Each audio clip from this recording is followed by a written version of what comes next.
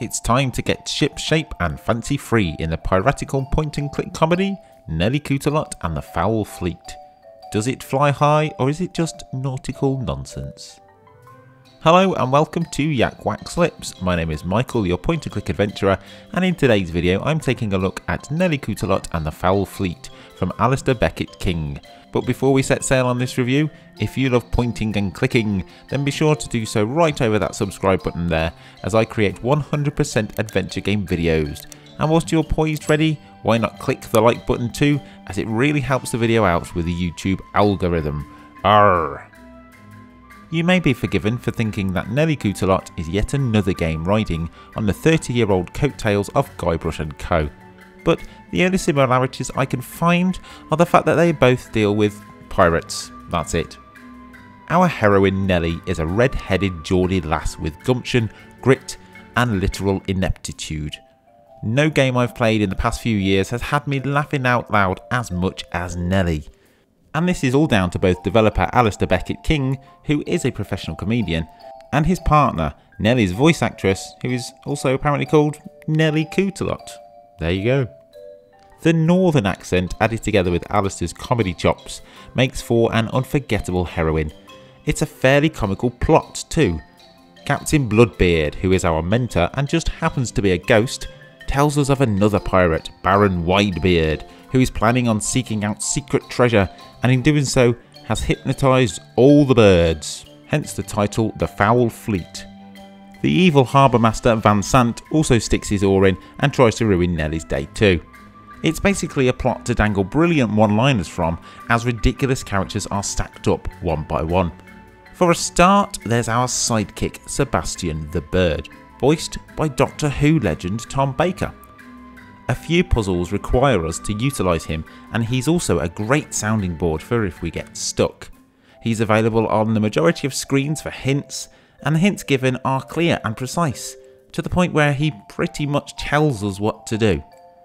The cast of characters mainly serves as a conduit for a single puzzle, and I think every character you interact with is helpful in one way and then they're done, except for on a small handful of occasions. The majority of the characters also come at the game from a comedy angle, and it really works. It's a very funny game.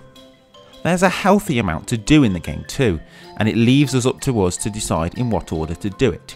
It feels like it's split into 3, maybe 4 sections, with each section having several puzzles in it to progress. For the most part, the tasks at hand lend us to do one of 3 or 4 things. For example, we have to convince the mayor of a town to give us a pass to leave the location, but he wants us to go and do 3 things first. It's up to us in which order we do these tasks, or trials. The 3 trials! Okay, so there may be a little more Monkey Island in this than first seems. A large part of the game is set in this small town with its Buccaneering inhabitants, and so it's really handy to have a map to fast track from one side of the island to the other. Kudos!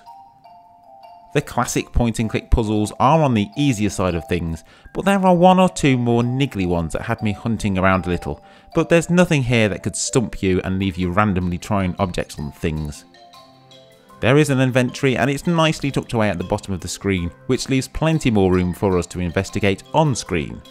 There's never more than around 10 or so things we carry, so there's little room for being overwhelmed with stuff. Alongside the point and click puzzles, there are a handful of mini-games, and these I feel can be hit or miss. The shooting range was fun, as was working out a riddle involving shipping docks, but the claw machine and the operation games were a tad tedious.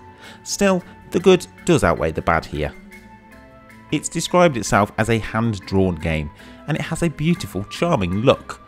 I'm no techie, but there are definite touches of 3D in there too, perhaps 2.5D?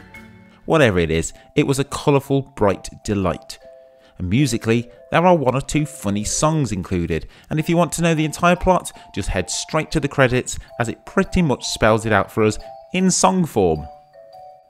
I must state also, and I wasn't aware of this before I started playing, that this is in fact a sequel.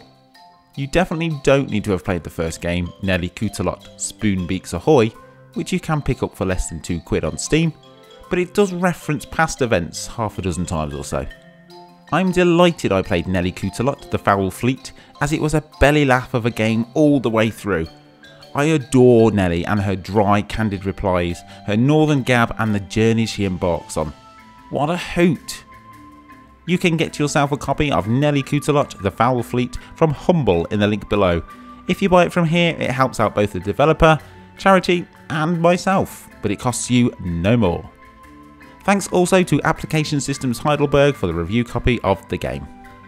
And if you've enjoyed this review, then please be sure to hit like and subscribe for more adventure game videos. And until next time, have a wonderful morning, afternoon, evening, whatever it is you're doing right now, and take care. Hello, what's happening? My name's Lucas. I'm selling this fine leather. Hey, that's enough of that.